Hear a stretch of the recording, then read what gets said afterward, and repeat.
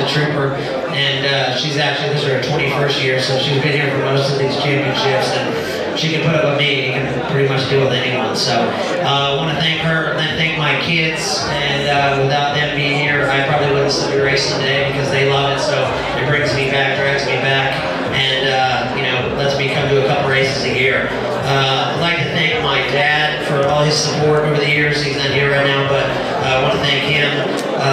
Bob Dixon, Cat Daddy, for, you know, driving the truck, helping hold, wrenching nonstop. I'd like to thank Tim Judge. I don't think he's here right now, but I want to thank Tim Judge. He built the new blaster that we have, and as you guys saw, it's amazing. It ripped and handled great. I'd like to thank Hamilton for the haul, and it was just an amazing ski, so thank you so much for that. I'd like to thank Monster Energy.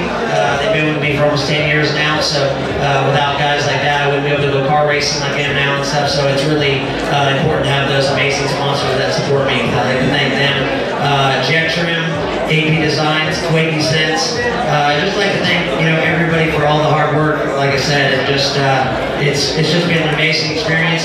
And this one, I'm going to enjoy this one. It's been a long time. Today, 16 years since the last time I raced pro sport at the World Finals, so, or National Championship or anything. 16 years is a long time, so I really enjoy it. Thank you guys so much.